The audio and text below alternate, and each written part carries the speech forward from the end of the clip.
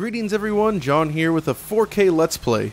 This time I am flying solo as I attempt to actually play the game and talk at the same time, which is not something I normally do on here, but I thought it would be interesting to showcase the game running in its high resolution movie mode while talking about some of the cool graphical effects on display.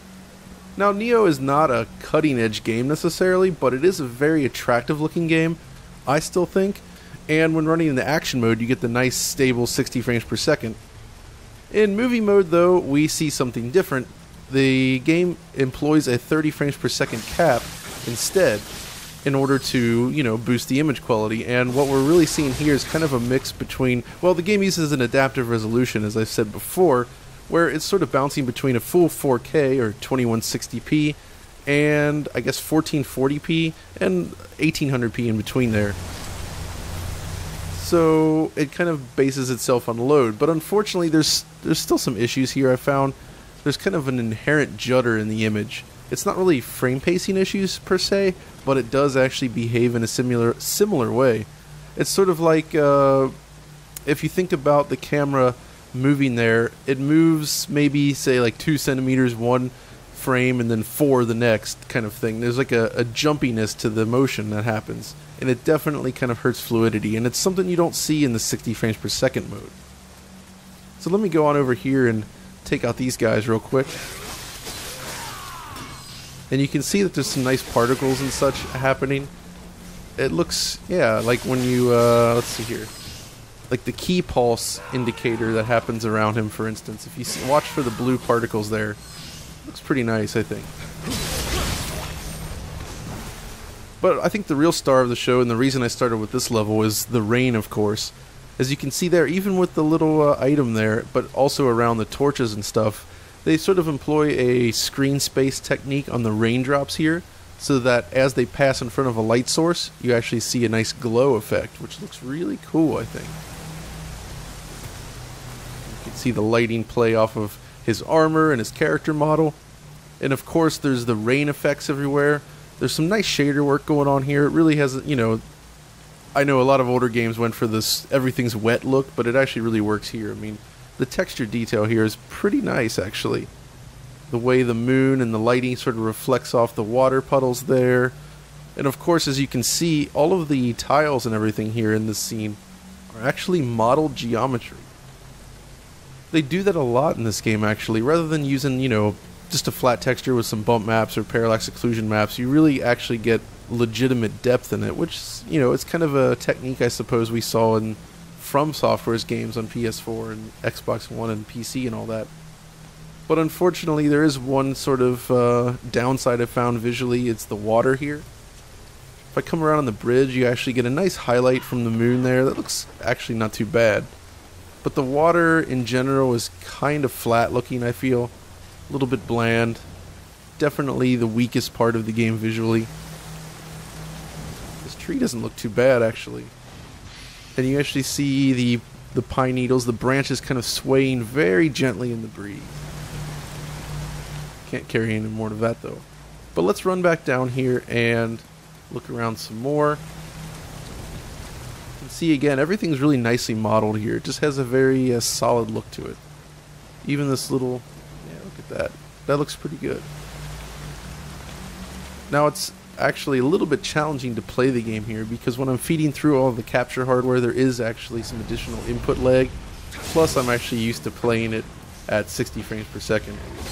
And of course, going for 30 is a little bit, it's definitely a downgrade. And of course, we got this guy over here throwing fire bombs at us while we're attempting to fight him. Because why not? Take him out. So, come around the house here. I think there's a guy here. Take him out real quick.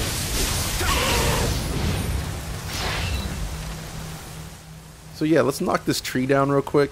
And I'm going to jump in the water here and you can kind of get a better look at what I was talking about. Again, there's a nice specular work there. But the water actually sort of lacks any real reflection, screen space or otherwise. It's just kind of flat. There's a little bit of distortion below the waves, I guess. It doesn't look too bad. But there's no The splashing effect there, it's just a bunch of particles, it looks like, generated, and some little splash textures on the water surface. Again, it's really nitpicking the visuals here for sure. But there is a surprising amount of water in this game because you're kind of often fighting on the coast or, you know, in areas like this. But it's not bad. So I do kind of feel like watching him run around, there's like shades of Ninja Gaiden here, as well as in the engine, of course. There's just like a something to his stride that really reminds me of playing that game. And of course, it feels like a continuation of that technology in some ways. With the adaptive resolution scaling that we saw in, I guess, maybe that first appeared in Ninja Gaiden Sigma 2 on the PlayStation 3. And then of course Ninja Gaiden 3, disappointing as it may have been, also used similar techniques to hit 60 frames per second. But of course, having a 30 frames per second mode is kind of a new thing here. So let's work on taking some of these guys out here. How about this? I'll use this technique here, sort of the living weapon, so you can see some of the particles in action. Just kind of like hammers right through it though. A nice looking effect, I think. Again, the game isn't necessarily pushing technology boundaries or anything, but it has a nice solid look to it that I really like. Take him out. Now let's see, we're supposed to go through here, I believe yeah. So this should actually be sort of a battle. Yeah, okay. So this is a pretty nice looking battle. Nice. Whoa, that's terrible. You can see, you notice when I pass in front of scenery like the trees and stuff, they actually use sort of a dither effect rather than like a traditional alpha to make that work. Oh wow, okay. I got destroyed there. That's what happens when you're trying to talk and play at the same time, but this highlights the very quick loading times. But I think that kind of gives you an idea of this level, so why don't we jump over to a different stage and actually see what else we got here. So this time we're going to jump into a different map, also set at night, and this time we're kind of on the seaside here in a ruined temple yard. You can see there's a little bit of loading here while we wait for it to start up, but most of the loading that actually happens in game is even faster than that, as you just saw. Not a big deal, I think. So once we actually get in here, actually, the first thing that stands out to me is, bam, look at these clouds. To me, that recalls like straight up like the 90s, for me at least. Old PC games, like I'm thinking Quake clouds here, even the original Unreal. They're kind of moving ridiculously fast, and there's multiple layers to it. It really kind of takes me back. I do like that effect. Of course, you don't actually see it. It doesn't look like it's warping so much along the edges, but a little bit. It's kind of interesting looking, the way it hits the horizon there. But this is another nice looking map here, set at night, as I said before. You get some nice screen space light shafts there from the moon that look kind of nice. Sort of a bloom effect. That kind of, actually the look here kind of reminds me of an older Xbox game, Otogi, if you've ever played that.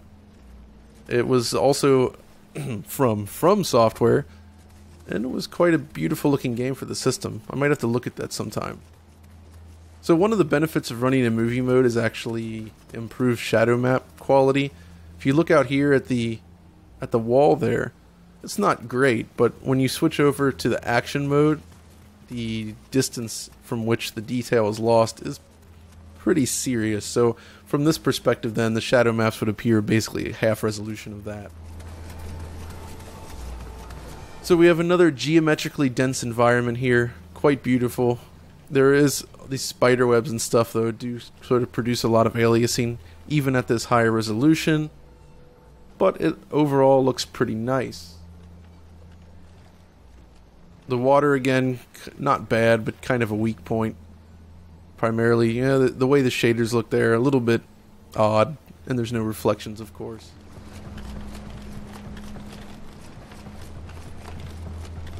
but it does kind of, it really has a nice look to it, I think. Good atmosphere. Yeah, you can really see when you look over here at the light from the moon. That actually looks pretty nice. It's a bit intense maybe, but it's kind of a neat effect. I'm just kind of pushing through here so we can see other bits of the level. Now this level of course is tricky because, well, you can pretty much fall off at any point into the water, and that is equal to death.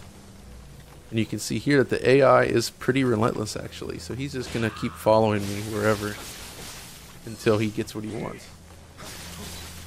There's actually, look at that, that is awesome. I love that. That when you kill an enemy near the edge of something, you get that really nice, he kind of falls off balance and like tumbles in. Looks really cool, I think. That impacts you as well, by the way. If you're near an edge and an enemy hits you, like in one level there's like bats that come flying out of a cave, and if you're near the edge, they'll actually basically bump into you and cause you to lose balance and tumble off the side, which does actually cause death. So we took him out. Open these doors. Yeah, you can see a lot of specular shimmering here. In-surface aliasing. The anti-aliasing techniques used in this game, not especially amazing. But I do really like the texture work here. There's a really nice look to the wood there. Kind of got that shiny wet thing going on, of course. But it sort of reminds me... Wow. Yeah, that looks pretty good. This kind of looks like a ruined version of a fighting game stage from like the Dead or Alive series in a way, you know. Of course, I mean, you know, it's based on real architecture, but still. Team Ninja knows a lot about that. Some physics there, but you see things immediately disappear when you destroy boxes, which kind of makes sense. So yeah, I think that's about all I have to say on this one for the moment. Just sort of an experiment, just to see if you guys like some live chat in regards to basically looking at games and nitpicking them in real time. This is actually a game I've continued to play after the initial coverage because, man, it's really good. They did an amazing job with this. It is pretty challenging, especially when you're trying to talk and play at the same time. And when I normally play, of course, I stick to the 60 frames per second mode, so jumping over here to the 30 frames per second mode, it actually, I mean, it remains fully playable, of course, but it definitely feels like a step back. But anyways, if you'd like to see more actual Let's Plays like this in the future, do let me know, because they're kind of fun to do. But if you did enjoy watching me fumble around here and talk about the game in real time, well, be sure to like the video, subscribe to our channel, and follow me on Twitter. And until next time, this is John, signing off.